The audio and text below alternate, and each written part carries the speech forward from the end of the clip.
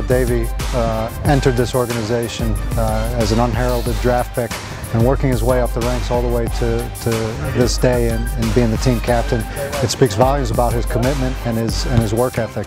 It's no doubt that he's hitting his 200th game with this club because he's just one of those players that brings it every time he steps inside the white lines. You know that game in, game out, day in, day out at practice that you're going to get 100% from him. His work ethic is great for young guys to see, kind of where he started and where he began and now where he's at as a player. I think it's a testament to the hard work that he puts in on a daily basis. As you know, he's one of those guys that without a doubt brings it pretty much every single day, every single training, and is there for you on the weekends as well. We have a trust and an understanding that in tough moments we don't even have to say anything. We can just look at each other, like an old married couple. It's definitely a good relationship, something that we've kind of both built off of on and off the field, and it's worked, but we've definitely got to continue it.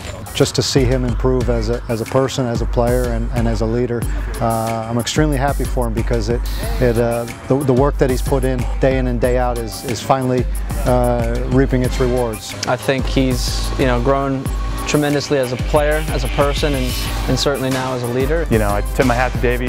He's stayed healthy for the most part. He's had a great career, and I expect him to be a cornerstone of this franchise for a long time. Hey, Davy, congratulations, buddy, 200th. That's a great accomplishment, and you have a lot of games left inside you, pal. Congratulations, Davy, on your 200th appearance for the Kansas City Wizards. Known you for a long time. Good to see you've made it, and hopefully you got another 100 or two in you. Congrats, Davy, on your 200th game. Well deserved.